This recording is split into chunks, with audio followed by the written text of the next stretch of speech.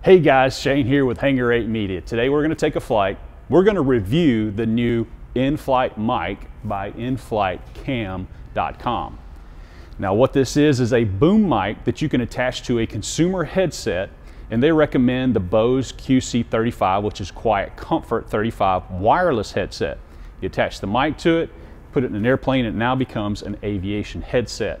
Now when you're done with flying, you can pull the mic back off and you've got your consumer wireless headset to use at home or on the road. So follow along with us today and I'll show you what we're going to do.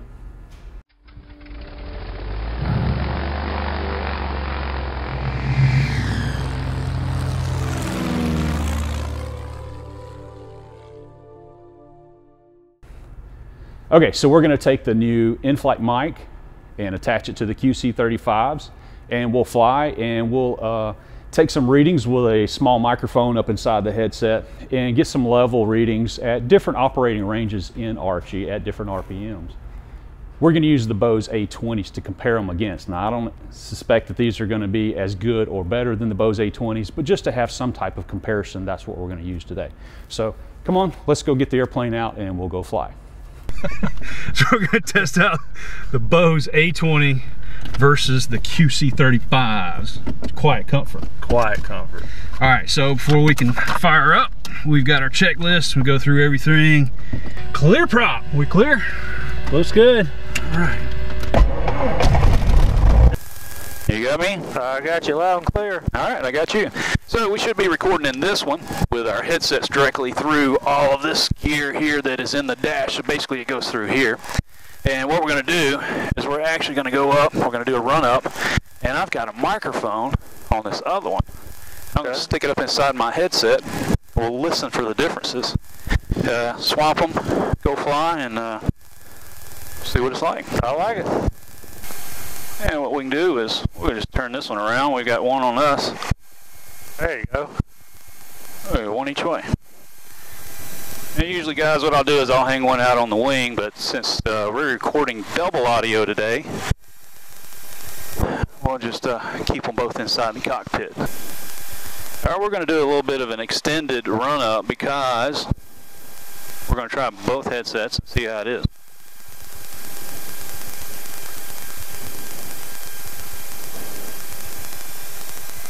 Jeremy, how do you like the headset so far? Man, I love it. I tell you what, it's very light. You barely even feel it on your head. It's comfortable. So what you can do, stick this up under one side. Go to the right side over here. All right. Let me know when you're ready. All right, have at it. All right, right now we're at 1,000 RPMs. So you should hear what Jeremy hears, and you also hear what we hear on the radio. Actually, I'll close this too. I'll open it back up as well. All right, we're going to go up to 2,000 RPM. All right, there's 2,000 RPM. Actually, it might be a little bit more. Mine's pretty quiet. Is yours? Yeah, sounds great. No problems? Nope. All right, we're going to check our mags. So we got a little bit of a drop. Back up. A little bit of a drop. Back up. Now, I'll go ahead and open this back up. Make a big change or not? A little bit. Yeah. Not a whole lot. Right. We'll close it just for clarity. All right, so we're going to come back around. Suction looks good. Carb heat, it does work. All of our instruments do look good. We'll pull it back down. And then Jeremy and I are going to swap the little microphone over. And if he'll give me the microphone, I'll stick it in my headset and we'll do a run-up again. I don't think there should be a whole lot of difference between pilot and co-pilot signs. But you never know. Alright, so now I've got it in my ear. Go back up to 2,000 RPMs.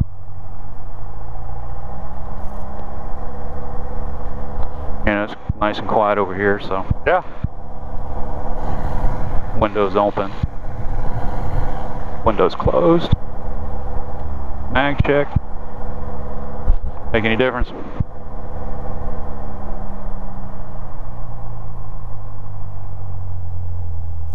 Alright, so what we'll do, I can keep it on my side, and then once we get flying, I'll hand it back over to you, Jeremy. Okay. Like I said, both of these are noise canceling. I think Bose does a wonderful job with noise canceling. It's hard to beat. technology that they have. Hey, Gainesville traffic, Cherokee 2460 Quebec is departing runway 23, and it'll be a left turn out Gainesville.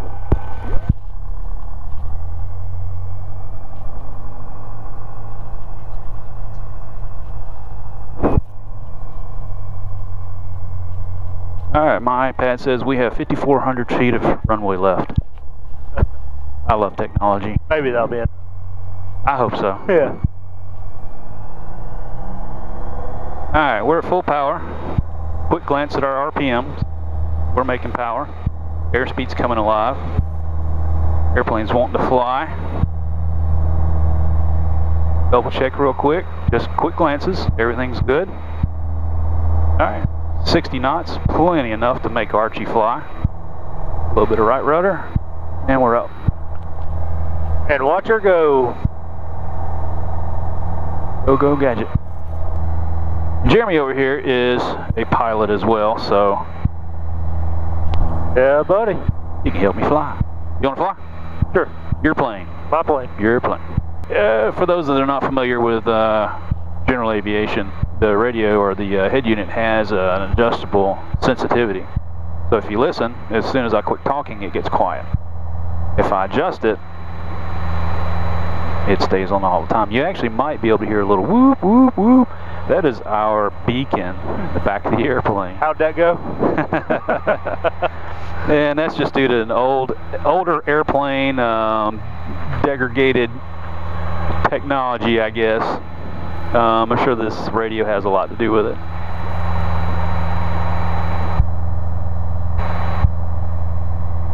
Might be a grounding issue somewhere.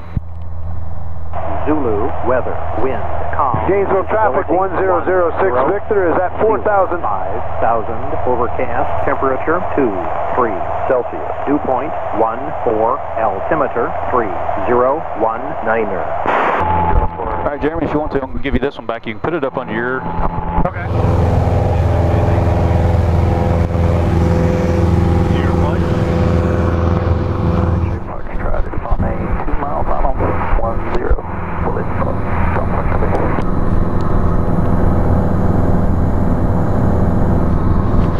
Alrighty.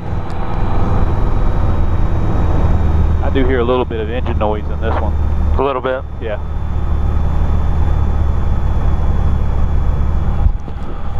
Alright, so it looks like everybody is on runway 23.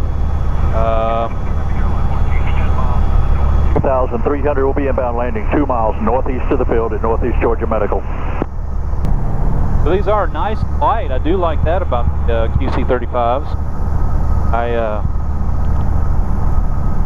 I said, I can hear a little bit of engine noise. Yeah.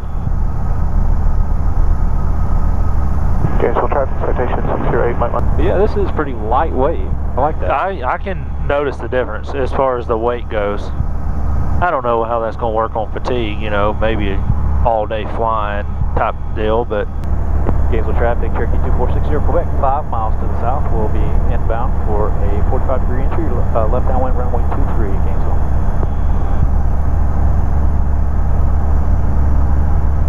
And we got all of our lights on. Light it up. And we'll keep it there. Let's put it on the numbers. 4 before. You got this. Yeah, we got this.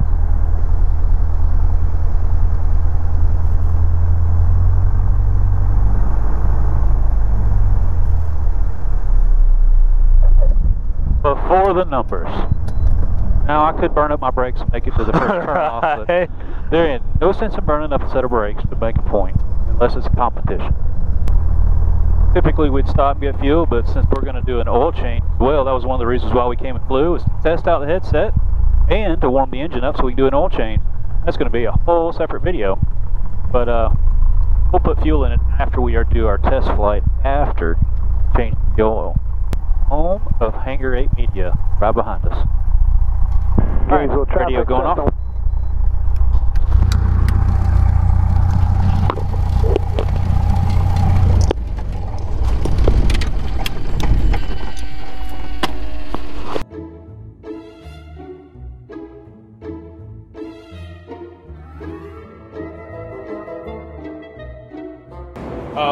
All right, so we're back. We did our flight test with the QC35s, which is the Quiet Comfort 35s with NFlight's boom. And can I take this off?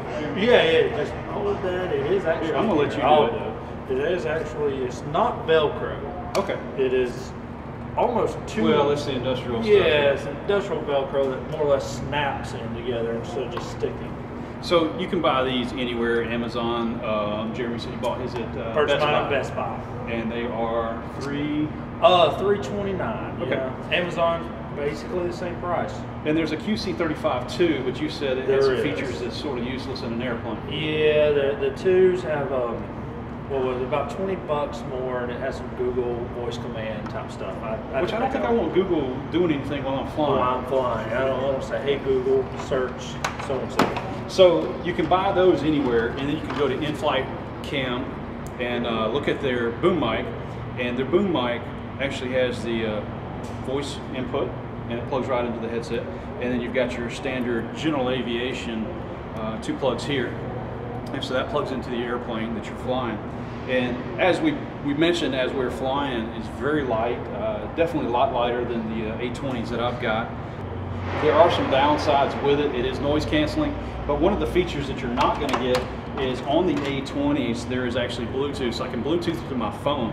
And a lot of people are like, well, why would you need your phone when you're in the air? I don't need it when I'm in the air, but when I'm on the ground, if I've got to get a clearance, you've actually, some places like here in Gainesville, we can't contact anybody through the radio, so we've got to use a phone.